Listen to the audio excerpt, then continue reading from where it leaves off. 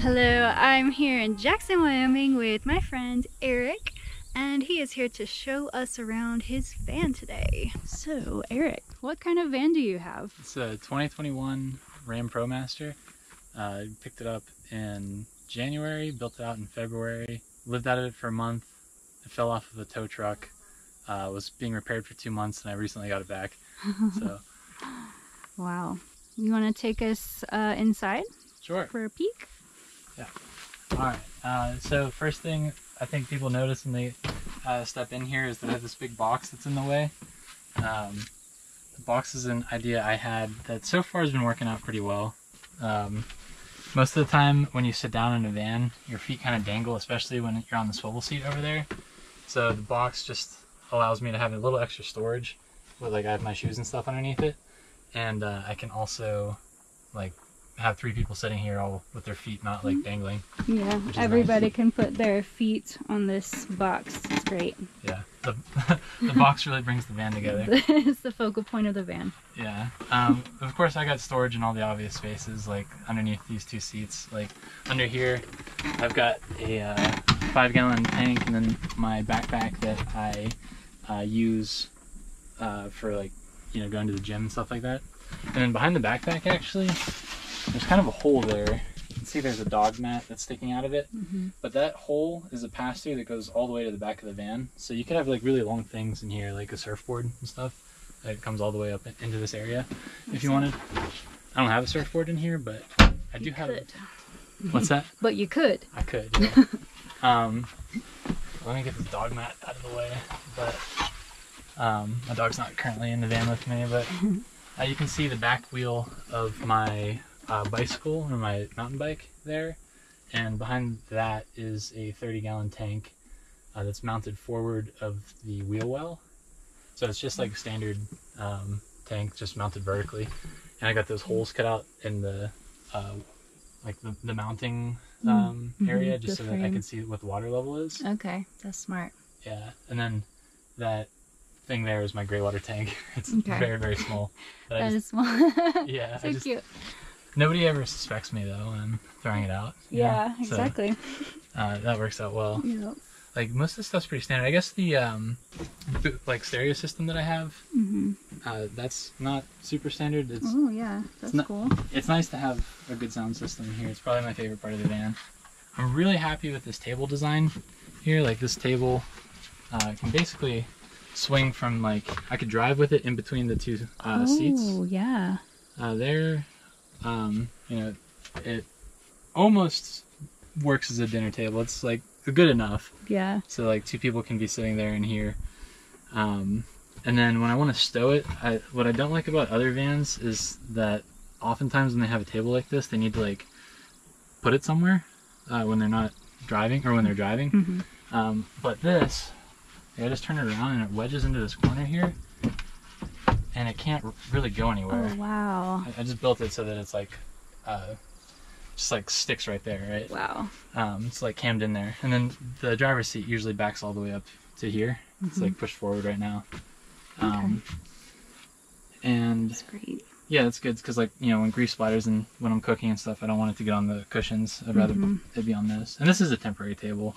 Yeah. This thing's kind of pales in comparison, like wood quality wise, to the walnut and stuff. Yeah. Which I'm really not treating very well. So what about this little cubby? Yeah, I had aspirations for this cubby to be like useful, and eventually I'll have like salt and stuff in there, but one of my to-dos is to put something that like a bungee or something. Yeah, or like a dowel rod or something. You know, you get to the end of your van build and you're like so itchy to just get on the road. Yes, you're so done. Yeah, like stuff like, I mean, you'll see things all over the place, like trim work that still needs to be done. Like, I'll show you this now. Like, I'm 6'3", and the width of the van is 6'4". So you can only take full advantage of that if you go all the way out to the skin of the van. So like, you know, I made these nooks, but I still need to trim them up and stuff. And there's only like a 1/2 inch of insulation behind the piece of wood that's right here. And then I've got one on this side as well. Okay. and that way I can sleep lengthwise. So you just sleep like just right here, pretty much. Yeah, basically. Or like, unless you're diagonal, probably. Yeah, I surprise myself every time I wake up. Like, I never know where I'm gonna end up on the bed, but recently I've mostly just ended up like totally horizontal right here in the nook. But I used to, when I first started in the van, like my head was always in that corner, feet over here. Now that never happens. Then I've got 3 overhead cabinets. This one I have to push over here to make, otherwise it gets blocked. But, Okay. you can see like the arc where I scratched. But I got a toaster, and like poorly organized stuff up there. But in this one, I've got a guitar and some jackets and like my guitar. Yeah, and then the window cover. The little insulations for the windows. Yeah, I only use it when I'm in places like Red Rocks where I'm just like hanging out in the van a lot in places where I'm not supposed to. And yeah, like 2 hooks I'm always using to hang my clothing. Yeah, hooks are essential. Yeah, for sure. Then I've got a pump and stuff for my water. I'll let it turn on. I had this idea that I still am probably going to use eventually, but I wired this little button up that I was going to mount to this door like right at my knee level. And I'll show you the intent of it. Not that I've ever used it because it's still like, you know, not mounted. But the idea is I've got 2 switches in the van. One's for the lights, and then the other switch is for this pump. So now like the pump doesn't turn on, but this thing would bypass it. So like, the idea being like I could do dishes more efficiently because I've got an accumulator tank and stuff. But I don't know, in practice I just end up like, you know, running the water really slowly. And I think maybe that switch was like unnecessary. I could just take it out at some point. It seemed like a good idea. Yeah. I think it would be a better idea if I didn't have the accumulator tank. That way I could like, you know, press that thing and water would come out instantly and then stop as soon as my knee came off of it. Recently took my first outdoor shower by just turning this thing around. Oh yeah. And I didn't think I was ever gonna use that, and I have. I had this other idea for a shower that I think is probably never gonna happen, but below this cutting board, I've got this like collapsible bucket that I thought I could like put inside here, you know, like this thing opens up and stuff. So you would just stand in that bucket? Yeah, and like I've got magnets that would, you know, connect a shower curtain to the ceiling and stuff. Very cool. I don't know if I'm ever going to use it. I think maybe I'm just wasting space here. Yeah. You just never know until you start living in it and practicing. Yeah, I just don't know what you're going to need. Yeah, really. I'll let you know. Maybe like I'll post a comment on this video in a year or 2. Yeah, give us an update. Yeah. Biggest mistake that I made building out the van, you probably saw like me dragging. I left like 0 clearance when I made these. So now like whenever I pull these out, like it drags. Oh yeah. It's a huge blunder, and one of those things where like by the time you figure out what you've done, you're it's too late. Yeah, because like I can't make these any skinnier because the rails, you know, are out there, and so I would have to do so much work to fix this. Exactly. The easiest solution I can think of is just to plane down this door and just make it like it's right now 3/4 of an inch, make it like 1/2 inch. Yeah. And I think I'll be okay. There you go. But that's just on my long list of to-dos. Yeah. Closing that one, and this one I've got computer and camera gear and stuff. What about the microwave? Oh, yeah. Made a mistake. I can show you the electronics and stuff. I'll have to pull out some stuff in the back in a minute, but the microwave, I undersized the circuit breaker that feeds the inverter, and just thinking this thing only pulled 700 watts when really it pulls 1200. So now I have to turn on my van in order to like bypass that circuit breaker a little bit, just to run the microwave. But I use it all the time. In fact, we just made popcorn a minute ago, and I burnt it. And now there's a burn mark in there. Right. We gotta get the burn mark. Yeah. Yeah, right there. That's a fresh burn mark. Sorry. It's my fault. No, it's all good. I got my blanket with my dog's face on it. Oh, it's your dog. That's my dog. That's Klaus. Oh, Light of my life. nice. Unless you have any questions, we can go in the back. Do you mind saying like how much you spent on it, everything? Sure. Vans are hard to find, or they were hard to find in January when I was looking. So like I called probably 100 dealerships around the country. I was in Las Vegas at the time, and every single one of them wanted either like $10,000 over MSRP or had some like ridiculous wait time. And so I got really lucky. I found one van in North Carolina that was like, yeah, we'll sell this to you. And I remember thinking to myself, like, I don't know if I want a red van. Like, I don't want to stand out, you know? But I was like, I'm done calling places. So I gave him $1,000 deposit right then. And when I went to go pick it up, like I had to fly to North Carolina, they told me that a few people had tried, had called about it, but said they didn't want it because of the color. And then like directly after I called them, they called back and said, actually, we'll take it. So I'd like just squeaked in. It was the only place that was like not, you know, trying to take advantage of the demand issue. How much I paid, I think out the door was like $44,000 roughly for the shell, somewhere around there. And then as far as the amount of money I pumped into it, around $10,000, but I never added it all up. You know, electronics was a lot. I've got 4 solar panels on top. There's 2 fans. All that stuff adds up pretty quick. And then a big battery. You just have like a propane stove here. Oh yeah, yeah. The propane tank, don't do this. Like, this isn't safe. But I just have a propane tank in there. That, Alright, don't do that. Yeah, I have to turn it off once I finish cooking because there's like a slow leak somewhere. I can't smell it anymore, but other people can. Oh dear. So like, hopefully, you know, if my van explodes from stupidity, like, it's not an insurance thing. Let's see. And then the fridge. Oh Is yeah. there anything cool about that, or No, I mean, it's you just like like about it, or it's not like about it? a regular dorm fridge. You know, it's got a freezer and stuff. Oh, that's a big freezer. Yeah. Nice. Yeah, nothing really like special about it. I had, so this is my second van. My first van, I had one of those Dometic ones. I had like a space where I pulled it out into the middle of the van and lifted it up the top. This is like 1,000 times better. Not digging through something. Yeah. Like digging things out. Yeah, like what type do you have in your van? I mean, it's like that. Yeah, It's just, it's the way to go. Yeah, I didn't want to have something to dig through, Yeah. like you're saying. Also, this is like $250 roughly. Oh, wow. Those Dometic ones are like 800 or something. Yeah. So like just buy an extra solar panel, you know, and like, you're good. So how many watts do you have total on your solar panels? 400 watts. 400 total? Yeah. Okay. Then the battery's 300 amp hour.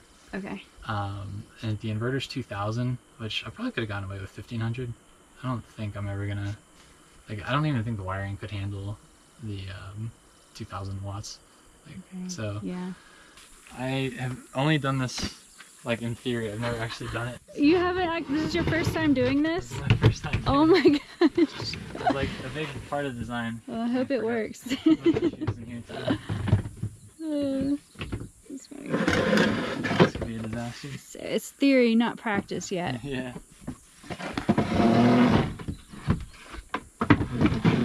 Everything should check out measurement wise. Is it? You're seeing it for the first time. Will it work? How tall are you? 5'5". If anybody's gonna fit, it'll be you. Should I try it out? Yeah, I'll be cameraman. Okay. I'll even give you a pillow. Oh, thanks. Oh, I don't know if you're gonna fit. All right, yeah, hell yeah. It's so comfy. Oh wait, and It works. the seat slides back too, so you can get a little bit Oh more. yeah, that'll be perfect. Get a few more inches, but you're good. Comfy. Good job. All right, awesome. So glad it works. Me too. I've never been short enough to try it myself. You can only have short guests over. Yeah, but you've inspired me. I'm gonna move that chair back, and I'm gonna go get a tape measure and find out exactly how tall of a person can fit. Yeah. The seat is all the way back now. All right, we got somebody who is 5'4" theoretically can sleep here. Okay, that's an inch shorter than me. Now I know. All right. I got a surprise in here. Ooh, surprise. One of the few vans with a 3D printer. Oh, okay. I thought the box was a focal point. Oh yeah. Second box. Okay. I This box is a focal point. like I was an engineer before, and like I aspire to be one again, and while I'm on the road, so like I've got some projects that I'm tinkering with that I kind of needed to have a 3D printer for. Very cool. On this side, you can see I got my bike and the front wheels right here, and then a bunch of climbing gear. I've got paraglider, big paraglider, small paraglider, climbing ropes, climbing bag. I mostly climb. There's a climbing crash pad there. And behind the climbing crash pad is all my electronics. I'll just pull it out so you can see it. I know everybody loves to see electronics. Of course. So 300 amp hour battery, 30 amp solar charger from Victron, and a 30 amp alternator charger. Then I've got the fuse box for everything. I actually, this is something kind of, I don't know if I recommend that people do this, but I did it. I used my fuse box as my switch for the 2 chargers that are in there. So I just have like a 40 amp fuse that both of those chargers are running through on the fuse box, and it just kind of runs backwards through the fuse box into the battery. And I can show you the app. Do you have the Victron set up in yours? Yeah, I have that app. Just being able to see right now, I'm at 100%. And the bottom thing down there is my amplifier for my sound system. Oh, okay. So, very cool. And you got your golf clubs. Yeah, just the 2 most necessary ones, so I go to the driving range and stuff. Very cool. Yeah, and then like 3 boxes of tools. 2 boxes. Yeah, I guess there's 4 boxes of tools. So I've got like drills and some power tools and stuff that I thought might be useful. Should I print something? Yeah, you need to print something. Print a tiny van. Do you have it insulated? My theory with insulation is my first van wasn't insulated well enough. So I started off by putting the higher density foam stuff, just like the regular foam board that you can get from like Home Depot or Lowe's. Get that into like as many of the big compartments as I possibly could before moving into the softer, like not. I used 3M Thinsulate stuff. You can kind of see it sticking out here. Like this is an example of a spot where, since it like changes thickness a lot, it was really hard to think about how I was going to get like a piece of foam here, because it had to get down to this thickness down there. But here you can see that there's actually like a 1/2 inch foam board behind this piece. So basically I use like in the walls here, there's almost 3 inches of foam board in the thickest spots, and everywhere around it there's the 3M Thinsulate stuff. This is another spot where like I couldn't get foam board, so I just used the, I hate saying Thinsulate over and over, but yeah, I can't think of what it's called. The roof or the ceiling, I've got about 1.25 inches everywhere, and even where the wood ceiling attaches to the ribs, between the wood and the ribs, I still have a 1/4 inch of this stuff. Okay.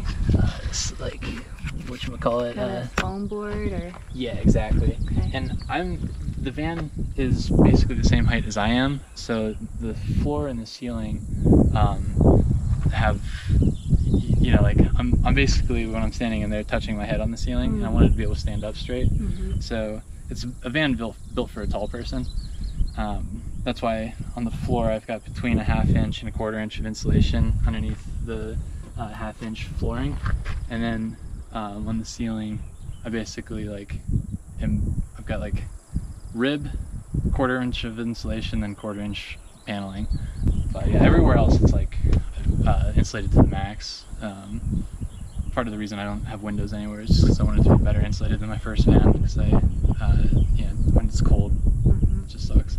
Yeah. Especially like my first van, you know, on those cold days, just having dew form, like in all the, Oh yeah. like where the ribs attach and stuff. Yeah. You can see like, Condensation. yeah, and you're just like, how many years can that go on before it starts to get moldy and gross and stuff? Yeah. So I definitely, you you know, I've already tested this thing out in the winter because I built it in the winter, and it is like so much better than the first one. Very solid. I don't know much about the RAMs. Like, is it the medium height or tallest, or? This one is the shortest one. The shortest one of the tall ones. Okay, so it's one of the tallest height and the shortest length? Yes, it's 136-inch wheelbase. You can tell that you're looking at a 136-inch wheelbase, like short version, because the rail that the door slides on goes almost all the way to the end of the van. Okay. On all the other ones, like, there's still like that much van behind. But my first van was a Sprinter extended. It was like the 172-inch wheelbase, I think, and it was just so long. Like, driving around the city was such a pain, and parking and stuff is always a pain. This thing's basically like the same length as a Tacoma, and it's like, I wouldn't go back. Like, maybe if I had a family I would go back, you know, but when it's just me in here. Yeah.